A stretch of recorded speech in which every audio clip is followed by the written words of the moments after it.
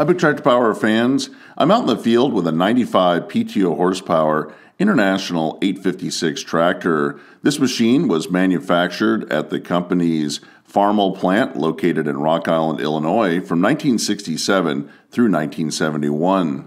The 856 was one of the early tractors from International Harvester to have a cab option available from the factory.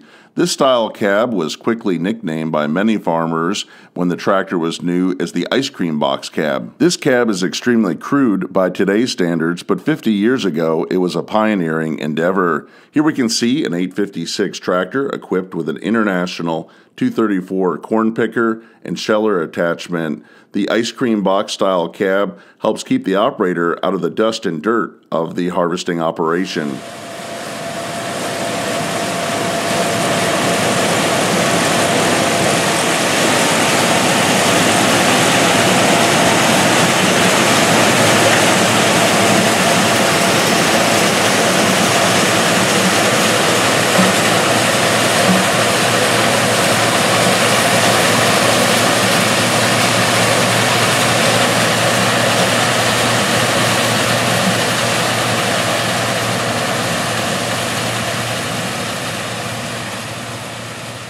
When International introduced the 56 series line of Farmall tractors in 1967, a majority of the tractors sold at the time were offered as open station models without a cab. The ice cream box style cab was gaining popularity.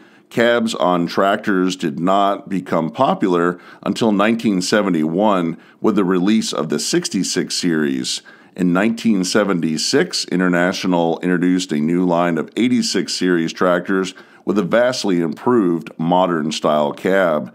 By 1982, with the release of the 88 series, cabs were all but standard on big row crop tractors from International Harvester. By 1987, with the release of the Magnum series of tractors, the modern-day cab had become fully realized, and it was an expectation of farmers. It's very interesting to see how quickly the cabs had developed in a 30-year period from a time when farmers did not want a cab and saw it as a luxury to a time period where it was a standard feature.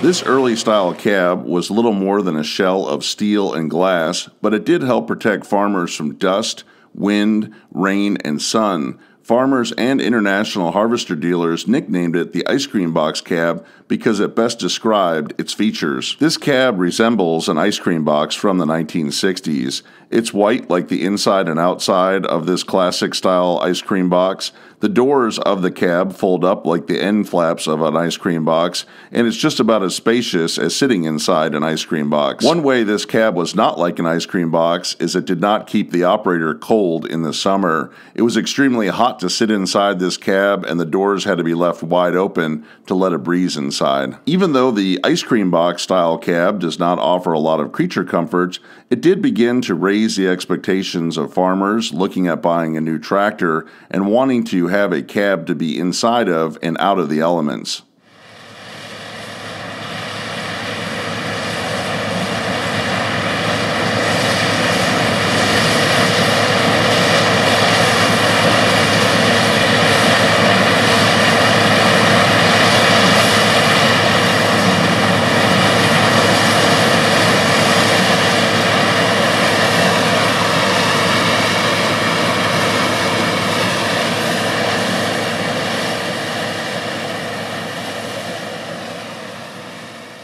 I hope that you've enjoyed spending some time out in the field with this International 856 tractor equipped with the ice cream box style cab. Has your farming operation used an International tractor with this style cab or another brand of tractor with an early style cab from the 1960s? I'd like to hear about it in the comment section below this video. And if you've enjoyed the video, consider subscribing to Big Tractor Power YouTube, where there's over 1,000 videos of farm machines in action. As always, thank you for watching.